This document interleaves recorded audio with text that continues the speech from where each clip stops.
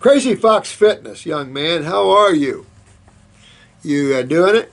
Really enjoying the disc? Thank you. Thank you. This set. Oh, thank you, man. You're a good dude here, man. At your school for the ones like myself who cannot travel to your school.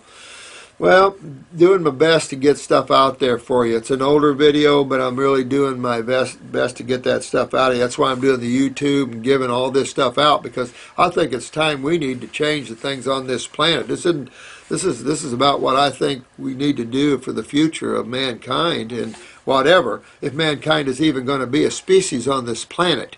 I think the only different, those that are going to be the raw food babies, the raw food moms and dads. You guys are kicking butt.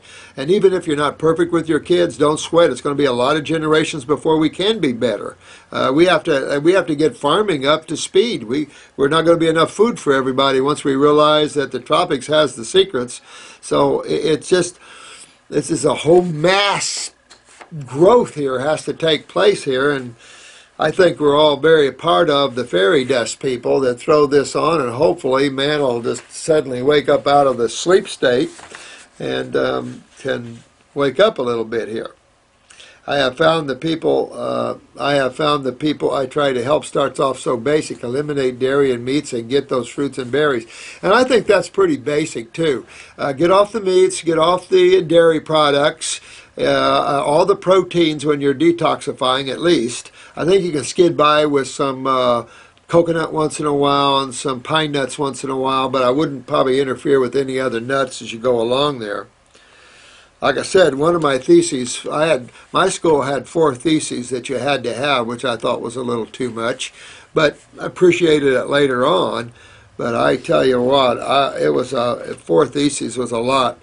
The one I picked, we got to pick one that, of course, for our own main theses, and I picked the geographical location of proteins and minerals and the like.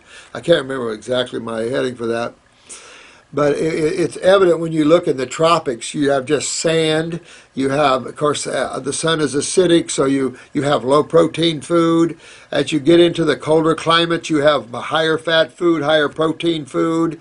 Maybe that's where medical doctors look at that. They consider us more northern beings than tropical beings, which they need to turn that around and understand even in living northern climates, you have to eat more tropical, because eating northern climate diets will end you sick no matter what. So I think that's right. I think eliminating your meat and your dairy products are first things first.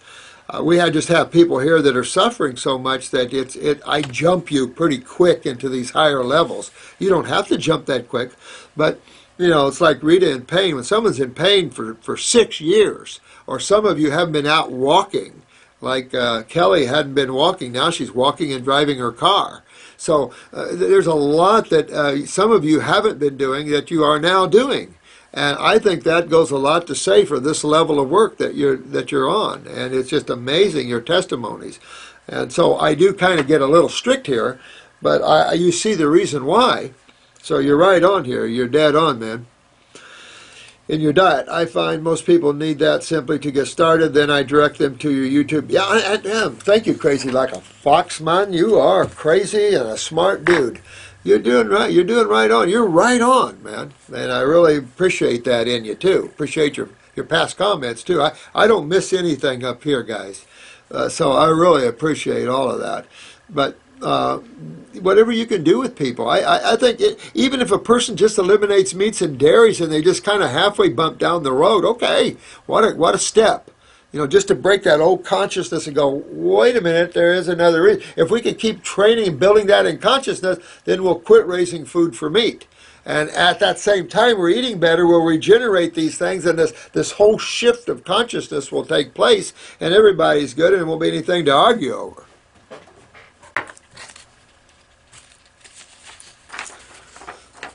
Alicia West, 1. Have you ever found a cure for Enemas? This is a spastic pelvic floor syndrome. Wow, I've never heard of it.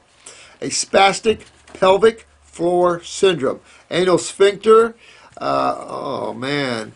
A malfunction of the external anal sphincter and puborectalis muscle during defecation. Normal BMs involves relaxation of both these muscles. Malfunction involves their failure to relax. Oh yeah, oh yeah. Or their paradoxical increase contraction causing constipation. Incomplete BMs. I eat 100% raw, high fruit diet 5 years and still suffer. Doc told me to do Kegels, but has not gotten any better. Well, you could take the antispasmodic on your road to Wellville. I'd probably add the new brain and nerve formula in there, start strengthening my nervous system.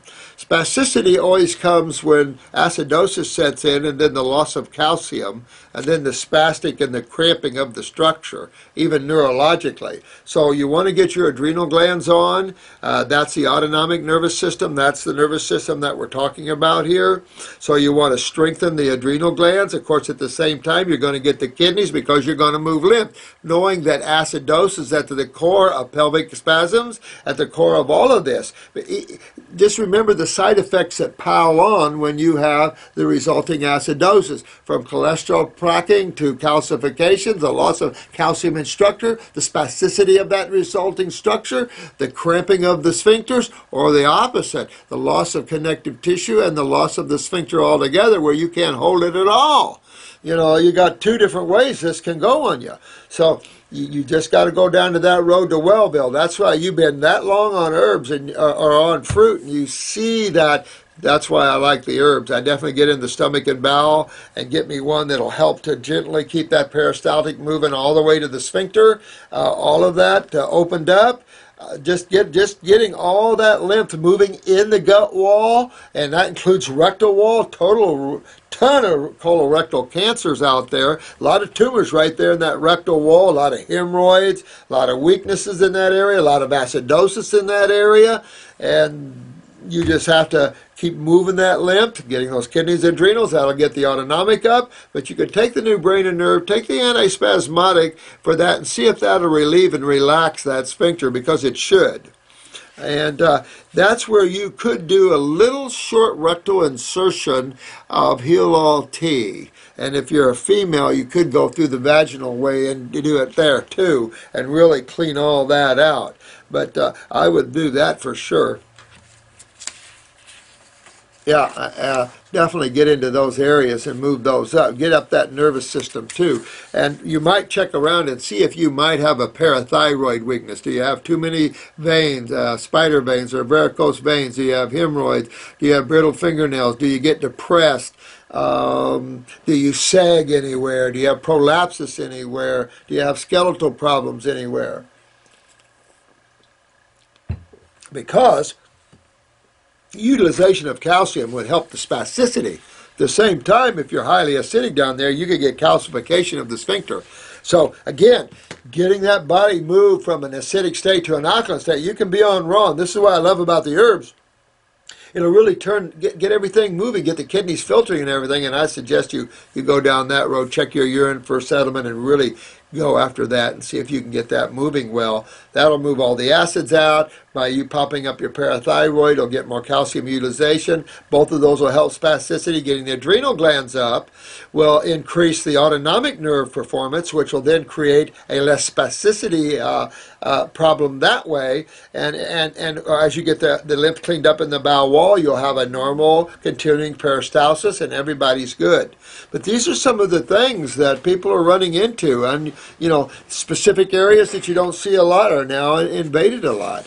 A lot in the palate you didn't see before. A lot of tumors in the head and neck area you didn't see before. So a lot of these things are increasing, but there is remedy. I definitely get up on the herbs and go in that direction, though, like we've been talking about. Get in the lymph system, get into the lymphatic 1 capsules for your colon, the stomach and bowel capsules, give you a liquid, say lymph node 2, definitely tear up the kidneys, the adrenal glands, and really get yourself opened up there. Again, a little antispasmodic could help that, but also the new brain and nerve will feed the nervous system, and et cetera, and go down that way, and you'll be okay. You'll work yourself out of it in a much faster, timely manner. And I guess you could say this is kind of the story with glandulars too. You can use herbs for a long time, and the glands just seem to be okay, and you use a glandular, and boom. This is Najab. I am confused by your acid-base terms. An acid has a positive charge of hydrogen. It's called a cation. A base has a negative charge, absolutely, and is called an anion. So why do you refer to an acid medium as anion? An anionic medium, though, is an acidic medium. It does create that electrical medium, an anionic medium, which is more of a coagulating medium. It's funny when you look at catabolic and anabolic versus anionic and cationic. You almost want to follow that same way of thinking, but it's opposite there. And so, you know, I've always been confused there myself when you look at the difference between catabolic and anabolic and opposed to cationic and anionic. So it all becomes a little confusing when you're trying to understand the mediums and the electromagnetic mediums that these things are creating on you. So it's interesting. I know it can be very confusing. It still is to me in some ways. One of these days, I've got an old chemist that wrote a book that he only took a few people in his class, and I have his book at home, and he really tore that up, and I'll give you that book and the name if you can even find it anymore. But he would only take a few people at his class. He was probably the smartest chemist on this planet. I think he's passed. We haven't been able to get a hold of him lately. But in terms of explaining detoxification through chemistry and getting right into the variances and all that, he was the top-notch person to do that. Me, myself, and I, these years, I don't want any, I don't have any care anymore about any of that, to be honest with you. It's just, there's just so much in man's chemistry and physics that we just don't know. So, you know, I do tend to just try to keep it simple. I really do. But I'll see if I can help you more with that. This is MAURIC99. Hi, honey. Skin problems. She's 40. I'm 44 years old, and I used to have a clear body skin, except for a small bout of keratosis on the back of my arms that I have had for as long as I can remember. I'm sure it started in my teens. That KP, as they call it, wasn't a problem for me as it was barely noticeable. However, as of 2004, the situation just became acutely bad. Wow. The KP started spreading to the side of my arms and down to my forearms and has been spread to my thighs, calves, and buttocks, and it's starting on my back. The redness and bumps are so unsightly that it has made me self-conscious. I don't wear shorts, and I try to wear long-sleeve shirts. It's just ridiculous if I had clear skin for so long. Well, but underneath that skin, in the subcutaneous levels, you just probably had all this lymph just building and building, and a little at a time now expressing itself to suddenly it's popping out all over you. You know, our lymph system, sometimes we don't know it's backing up for years, and then suddenly we get a picture of that. If you can get a picture, we can look at your eyes and see how bad your lymph system is, but your skin remembers just being a port. And so if you want to change the nature of the skin, you have to change the nature of your kidneys and adrenal glands. So you got to get in and get your kidneys healthy, you got to get your adrenal glands up, and everybody's good. And your skin will clear up. You can use the skin formula, but I would just clean out my, get my kidneys filtering, get my adrenals up to get my kidneys filtering and move my lymph, clean up the bowels, clean all that up, and your skin will clean up. I never had a skin condition ever, no matter how bad the psoriasis was. I've never been able to not clear that up because these are the causative factors. There's nothing else that's causative to that. And at the same time, you can stay on Parasite M and keep getting rid of any microbes that could take advantage of that system.